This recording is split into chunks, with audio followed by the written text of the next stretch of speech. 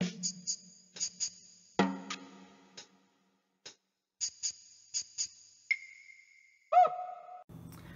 guys, Super Retrocade here. I thought I'd do a video about the Argon One. This is a new version of the Argon One made specifically for the Raspberry Pi 4.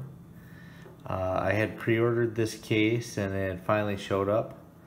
So here's my Raspberry Pi 4, and I have the original version of the Argon One for the Raspberry Pi 3B Plus, and it's a super awesome case.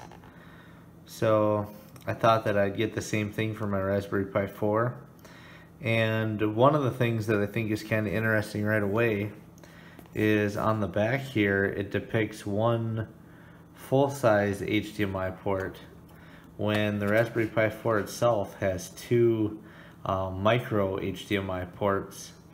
So I think that they had actually delayed the pre-order, saying that they were going to change that one full-size HDMI to two micro HDMI.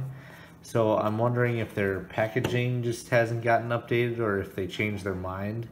Either way, I'm kind of okay with it. Like, if you're using this for like a RetroPie setup, you're probably better off with one big HDMI port, but at the same time, people might do cool stuff with it. Or you might want the two micros, like if someone does like a DS emulator or a 3DS emulator or something, you'd probably want the two HDMI. Another thing that I really love about this case is this case has a safe shutdown button. So at least with the original one, it came with a little script where you would just go into the terminal and type a command, and it would download a script from their website that would make it do safe shutdown. Another cool thing about the Argon One is the entire case is made out of aluminum, or actually I'm not positive if it's aluminum, but it's some sort of metal, and the whole case acts as a heat sink for the Raspberry Pi.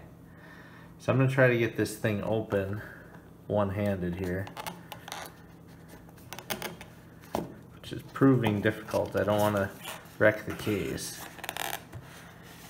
There we go.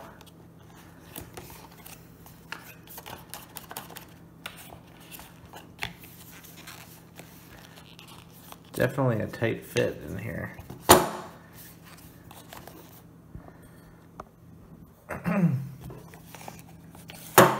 There we go. Okay, so first thing, here's my little manual. Thank you for supporting Argon. Rasptendo Neo.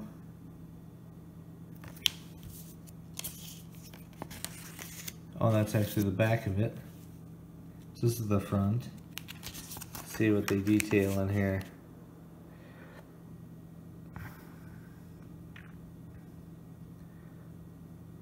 So in here they actually detail having two micro HDMI. So that's probably what they did. And then looks like there's some screws.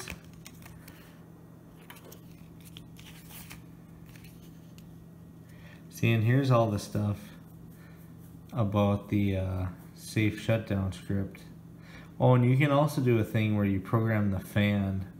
You can program the fan to keep it at different temperatures and turn on when it comes on, it gets to certain temperatures. Yeah, here, the fan speed. So you can kind of control how fast you want the fan to spin. If the noise bothers you, or if you're trying to overclock, you probably want it at 100, but if you're not doing something intensive, you can probably get away with having it lower. So let's see here.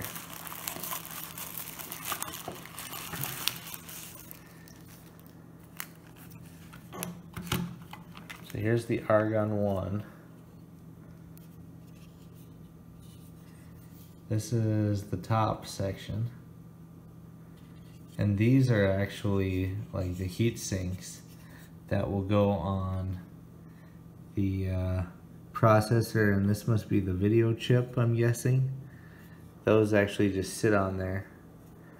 And on the back here, the back of the Argon One, I do have two micro HDMI, the USB-C power.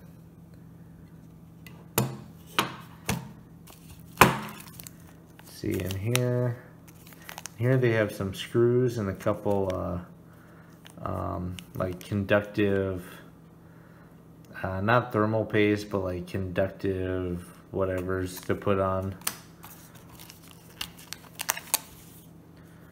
And then here's a little breakout board, and this board is what you use to relocate some of the stuff on the side to the back.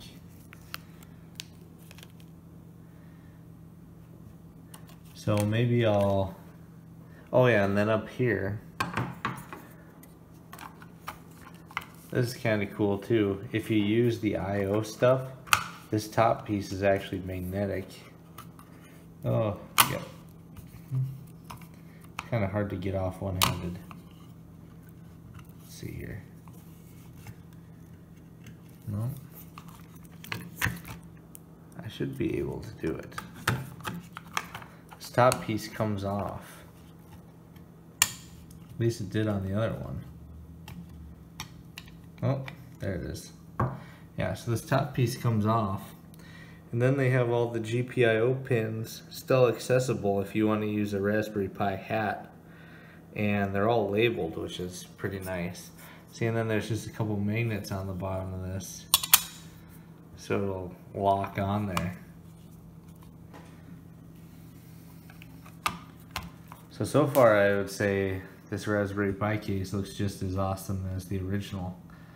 So if someone's looking for a nice Raspberry Pi case, I would definitely recommend this Argon One case for the Raspberry Pi 4. The case is only like 25 bucks, so it's a pretty good value, and it's got some real heft to it, and so it's made out of strong metal, and I think it does a pretty good job of keeping it cool. The only negative, oh, and they might have even fixed it. Let me look here. Okay, never mind, they didn't fix it. So the SD card is accessible in the front, and I think there's also like pretty cool power LEDs and stuff in here, or it's set up in a way where you can see the Raspberry Pi's power LEDs, which is really cool. The only negative to this is if you're running RetroPie or something with USB, it'd be nice if there was like a USB port accessible on the front, but they're only accessible on the back. But it's not a huge deal since you can use a lot of Bluetooth controllers and whatnot. I just really like this one for its build quality, its price, and how it relocates all the stuff to the back and keeps the GPIO pins accessible.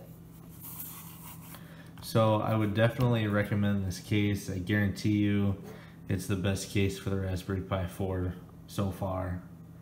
I mean, it really shows how mature this Raspberry Pi stuff is. So this is Super Retro Cade. Thanks for watching. Hope you enjoyed.